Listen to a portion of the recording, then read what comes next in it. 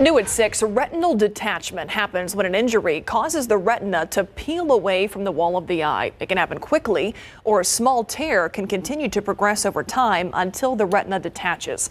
As Ursula Perry shows us, early detection can save your sight.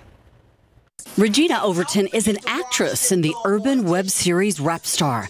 But until recently, Regina could barely read her lines. She is a domestic abuse survivor, and years of trauma took a toll. Here's a subtle line of fluid. Regina developed retinal detachment in both eyes. The retina is the tissue at the back of the eye that reflects light.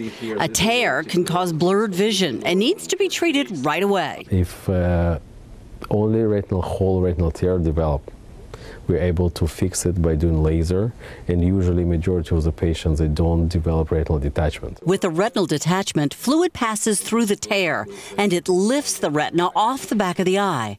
People who are very nearsighted or those with advanced diabetes may have a higher risk. Warning signs include loss of vision, seeing flashing lights, or floaters. Years ago, Regina's abuser convinced her to delay treatment. She is now blind in the right eye.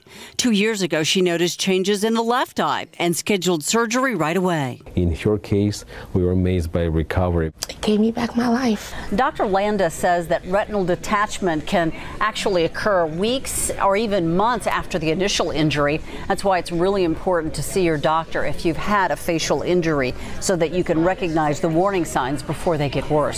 In Regina's case, they were able to restore the vision to her left eye up to 95%. Ursula Perry, KSAT 12 News.